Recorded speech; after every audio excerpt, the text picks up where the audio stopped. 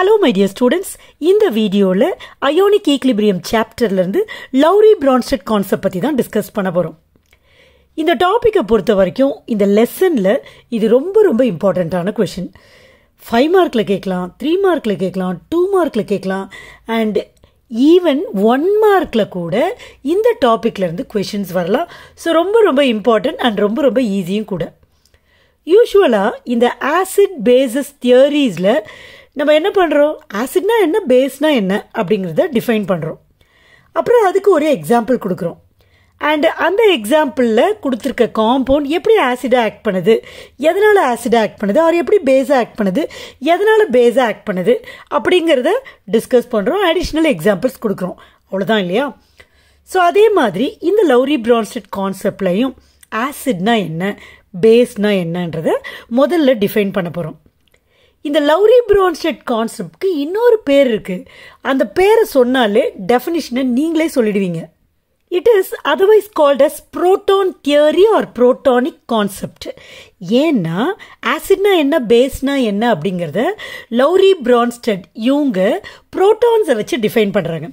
So புரோட்டான்னா நமக்கு தெரியும். யூஸ்வலாக நீங்கள் புரோட்டான் சொன்னோடனே நீங்கள் என்ன பண்ணுவீங்க, ஒரு ஆட்டமோட நியூக்ளியஸில் நியூட்ரான் இருக்கும், புரோட்டான் இருக்கும். அதுதான் புரோட்டான் அப்படின்னு நீங்கள் லேர்ன் பண்ணியிருப்பீங்க. பட் இங்கே acids and bases தியரிஸில் புரோட்டான்னா it denotes H+ ions. நல்லா ஞாபகம் வச்சுக்கோங்க. Lowry-Bronsted கான்செப்ட் என்ன சொல்லுதுன்னா, ஆசிட்னா simply it is a proton toner, whereas பேஸ்னா it is very simply proton acceptor. யூஸ்வலாக இந்த 2 மார்க்ஸ் 3 மார்க்ஸில் இதை பற்றி கேட்டாங்கன்னா நம்ம what is an acid, what is a Lowry-Bronsted acid, what is a Lowry-Bronsted base அப்படின்னா நம்ம ஒரு லாங் சென்டென்ஸ் எழுதுவோம் இல்லையா. Lowry-Bronsted acid is defined as the substance which donates protons. அதெல்லாம் எழுதணுன்ற அவசியமே கிடையாது. சிம்பிளி Lowry-Bronsted ஆசிட் ஒரு ஆரோ போட்டு proton donor, Lowry-Bronsted base proton acceptor அப்படின்னு போட்டாலே உங்களுக்கு அப்படி நீங்கள் எழுதினாலே you'll be given full marks, provided you should give the examples. ஆனால் இந்த கான்செப்டில் பாருங்க, புரோட்டான் டோனர் புரோட்டான் அக்செப்டார் வருது. அப்போ ஒருத்தர் என்ன பண்ணுறாரு, ஆசிடு புரோட்டானை டொனேட் பண்ணுறாரு. டொனேட் பண்ணுறாருன்னு என்ன அர்த்தம், கொடுக்குறாரு. அப்போ கொடுத்தா யாராவது ஒருத்தர் வாங்கிக்கணும்ல. ஸோ அவர் தான் இந்த பேஸ். அப்போது ஆசிட் பேஸ் ரியாக்ஷன் இங்கே சைமுல்டேனியஸாக நடக்குது. அதாவது இந்த ரியாக்ஷனில் இந்த ஆசிடா பேஸா அப்படிங்கிற அந்த கான்செப்டில் ஆசிடும் இன்வால்வ் ஆகுது, பேஸும் இன்வால்வ் ஆகுது. இப்போ தனிப்பட்ட முறையில் யார் யாரெல்லாம் Lowry-Bronsted ஆசிடா இருக்க முடியும் அப்படின்னு பார்க்கலாம். HCl இருக்கலாம், HNO3 இருக்கலாம், H2SO4 இருக்கலாம். ஒரு எக்ஸாம்பிளுக்கு சொல்கிறேன். ஸோ இவங்கெல்லாம் என்ன பண்ணுவாங்க, புரோட்டான்ஸை டொனேட் பண்ணுவாங்க. பாருங்கள், அவங்களோட ஸ்ட்ரக்சர்லேயே ஹைட்ரஜன் இருக்குது. ஸோ H+ வருவாங்க. வேற புரோட்டான் அக்செப்டார் அப்படின்னு பார்க்குறப்ப H2O புரோட்டான் அக்செப்ட் பண்ணலாம், NH3 புரோட்டான் அக்செப்ட் பண்ணலாம். இன்னும் சில அயான்ஸ் எல்லாம் இருக்குது. ஸோ அதெல்லாம் இப்போ நம்ம டிஸ்கஸ் பண்ணுறப்ப உங்களுக்கு தானாக புரியும். ஒருத்தர் புரோட்டானை கொடுத்தா இன்னொருத்தர் புரோட்டானை அக்செப்ட் பண்ணுவார் அப்படின்னு நான் சொன்னேன். இப்போ லெட்டஸ் டேக் HCl. இப்போ HCl எடுத்துக்கிறோம், ரைட்டா. HCl வாட்டர் கூட ட்ரீட் பண்ணுறோம். இப்போ இது ரிவர்சிபிள் ரியாக்ஷன். இப்போ HCl ஒரு ஆசிட்னு உங்களுக்கு நல்லாவே தெரியும் இல்லையா. இப்போ HCl என்ன பண்ணும், புரோட்டானை கொடுத்துரும். புரோட்டானை கொடுக்கணும்னா இங்கேருந்து H+ போகும். அப்போ H+ போகுதுன்னா இங்கே Cl- இங்கே இருக்கும். H+ போயிடும், மீதி இங்கே என்ன இருக்கும், Cl- இருக்கும். ஸோ நீங்கள் புரிஞ்சுக்கணும், இங்கே எந்த சார்ஜுமே இல்லை, ப்ளஸ்ஸும் இல்லை மைனஸும் இல்லை. ஆனால் H+ கொடுக்குதுன்னா ஆட்டோமேட்டிக்காக அங்கே Clக்கு மைனஸ் சார்ஜ் வரும் அப்படிங்கிற அண்டர்ஸ்டாண்டிங் நமக்கு இருக்கணும். ஸோ இது H+ கொடுத்துருச்சா, அப்போ மிச்சம் என்ன இருக்கும், Cl- இருக்குமா. So Cl- will be formed. இப்போ இது கொடுத்துச்சுல்ல H+, இதை யார் வாங்கிப்பானா, இந்த H2O வாங்கிக்கும். அப்போ H2O கூட H+ சேரும். பாருங்கள், இங்கே 2 H, இங்கே ஒரு H, 3 H, ஒரு O இருக்குது, ப்ளஸ் இருக்குது. ஸோ altogether அது H3O+ ஆகிடும். ஸோ இது புரியுதா? ஏன் 2 பேரை எழுதணும், ஒருத்தர் டொனேட் பண்ணா ஒருத்தர் அக்செப்ட் பண்ணுவார். ஸோ இவரு டோனாரு, இவரு அக்செப்டார். இப்போ இந்த ஈக்குவேஷன்ல பாருங்க, HCl is an acid because it donates proton. அப்ப டொனேட் பண்ணிட்டோன்னு Cl மைனஸ் ஃபார்ம் ஆகும். ஸோ இந்த HCl இருந்து Cl மைனஸ் ஃபார்ம் ஆகுது இல்ல, இது ஒரு ரிவர்சிபிள் ரியாக்ஷன் தானே. அதனால இந்த Cl மைனஸ் என்ன பண்ணும், திரும்ப அதால H பிளஸ் அக்செப்ட் பண்ண முடியும். புரியுதா? HCl H plus donate பண்ணிட்டு Cl minus form ஆகுது. Since it has negative charge, it can accept H plus. அப்போ அது H plus accept பண்றதுனால it is proton acceptor. Proton acceptor இது. கரெக்டா? இது பாருங்க, H3O plus யார்கிட்ட இருந்து ஃபார்ம் ஆச்சு, H2O கிட்ட இருந்து ஃபார்ம் ஆச்சு. இதுகிட்ட ஒரு H plus சேர்த்த உடனே தான் இது வந்துச்சு. ஸோ H plus அதுகிட்ட இருக்கா, அதால அந்த H plus அந்த புரோட்டானை டொனேட் பண்ண முடியும். So this is proton donor. Okay, எப்போ ரிவர்சிபிள் ரியாக்ஷன்ல இதுகிட்ட இந்த H3O plus இதுக்கு ஒரு H plus கொடுக்க முடியும். ஸோ இது H plus அக்செப்ட் பண்ணிட்டு HCl ஆயிடும் ரிவர்ஸ் ரியாக்ஷன்ல. அதே மாதிரி H3O plus H plus கொடுத்துட்டு H2O ஆயிடும். Right? You just consider the forward reaction. இது வந்து புரோட்டானை டொனேட் பண்ணுதா, அப்போ என்னவா இருக்கும், ஆசிட். கரெக்டா? அதுதானே டெஃபினிஷன்.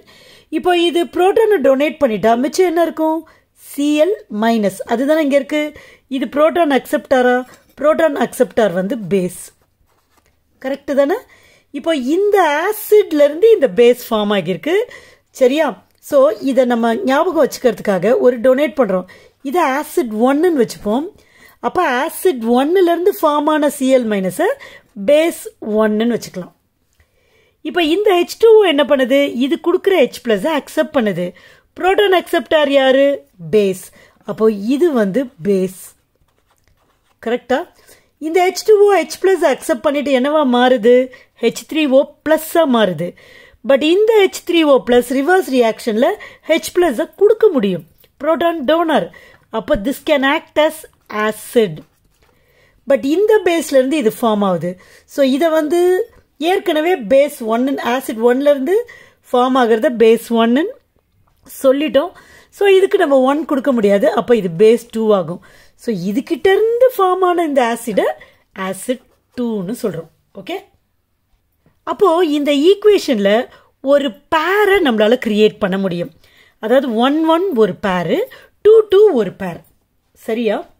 இப்போ 1 1 ஒரு பேரு, 2 2 ஒரு பேர். இந்த பேர்ல பாருங்க ஆப்போசிட்டான ஆளுங்க தான் இருப்பாங்க. ஆசிட் இருக்காது, ஆசிட் பேஸ். ஆனா 1 1 தான். ஏன்னா பிகாஸ் இதுல இருந்து இதுக்கும் இவங்க ரெண்டு பேரும் இன்டர் கன்வெர்டிபிள். ஒருத்தர் H பிளஸ் கொடுத்த உடனே இதாயிடுறாரு, இவர் H பிளஸ் வாங்கினோடனே HCl ஆயிடுறாரு. அதே மாதிரி தான் பேஸ் 2வும் ஆசிட் 2வும் ஒரு பேர். பட் இந்த பேர்ஸ் இப்ப நம்ம தனியா எடுத்து எழுதிடலாம். ஸோ இது வந்து பேர் 1. கரெக்டா? இது வந்து பேர் 2. இந்த பேர்ஸ் யார் யாரு பாருங்க, ஆசிட் 1. ஆசிட் 1 யாரு, HCl. So HCl and Cl minus. Base 2 பாருங்க யாரு, base 2 H2O. H2O and acid 2 இங்க இருக்கு, H3O பிளஸ். இப்போ இவங்க ரெண்டு பேரையும் நீங்க கம்பேர் பண்ணி பாருங்களேன். இப்போ இதை வந்து நான் அயோனிக் ஃபார்ம்ல எழுதுறேன், H plus Cl minus.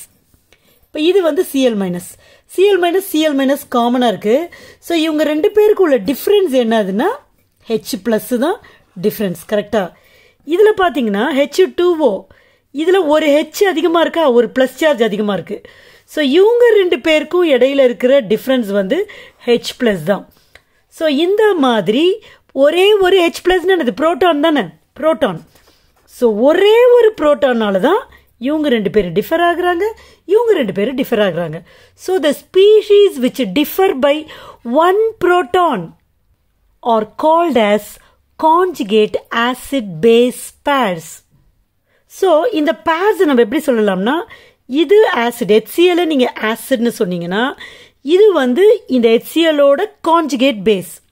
R நீங்க இதை பேஸா கூட சொல்லலாம். இது பேஸ்னா இவரு கான்ஜுகேட் ஆசிட். அதே மாதிரி தான் இங்கே H2O நீங்கள் பேஸ்ன்னு சொன்னீங்கன்னா H3O ப்ளஸ் வந்து கான்ஜுகேட் ஆசிட். சரியா? இதை நீங்கள் வந்து ஆசிட் சொன்னீங்கன்னா இது வந்து கான்ஜுகேட் பேஸ். ஸோ ஒரு பேரில் ஒருத்தர் ஆசிடாக இருப்பார், இன்னொருத்தர் கான்ஜுகேட் பேஸ். ஆர் ஒருத்தர் பேஸாக இருப்பார், இன்னொருத்தர் கான்ஜுகேட் ஆசிட். ஆசிடு பேஸு அந்த மாதிரி பேர்ஸ் வந்து இருக்காது. ஆனால் எது ஆசிட் எது பேஸ் அப்படின்னு சொல்கிறப்ப மட்டும் நீங்கள் கொஞ்சம் கேர்ஃபுல்லாக இருக்கணும். அதுக்கு டெஃபினிஷன் தான் நமக்கு ட்ரிக்கே. யாரால் H ப்ளஸ் கொடுக்க முடியுமோ அவங்க ஆசிட், யாரால் H ப்ளஸை அக்செப்ட் பண்ண முடியுமோ அவங்க பேஸ். அது கான்ஜுகேட்டாக இருந்தாலும் சரி, கான்ஜுகேட் இல்லைனாலும் சரி. இப்போ இந்த லவ்ரி-பிரான்ஸ்டெட் கான்செப்டுக்கு ஒரு லிமிட்டேஷன் இருக்குது. என்ன அப்படின்னு பார்த்தீங்கன்னா, இது புரோட்டானிக் கான்செப்ட் இல்லையா? அப்போது ஒரு சப்ஸ்டன்ஸ் ஆசிடாக ஆக்ட் பண்ணணும்னா இட் ஷுட் டொனேட் புரோட்டான். அப்போ புரோட்டானை கொடுக்கணும், H ப்ளஸை கொடுக்கணும், அப்போ அதுக்கிட்ட H ப்ளஸ் இருக்கணும். ஸோ நிறைய ஆசிட்ஸ் இருக்குது, லைக் AlCl3, BF3. இதெல்லாம் பார்த்தீங்கன்னா ஆசிட்ஸ் தான், தேர் அசிடிக் இன் நேச்சர். ஆனால் லவ்ரி-பிரான்ஸ்டெட் கான்செப்டை யூஸ் பண்ணி இவங்க ஆசிட் தான் நம்மளால சொல்ல முடியுமா? சொல்ல முடியாது. ஏன்? Because they don't possess protons or H plus ions. அதனால சொல்ல முடியாது. அப்போ this method is limited to only those compounds which have H plus ions with them. புரியுதா? So this is all about Lowry-Bronsted concept. இதை base பண்ணி ஒரு evaluate yourself question இருக்கு. அதை நம்ம நெக்ஸ்ட் வீடியோவில் சால்வ் பண்ணலாம்.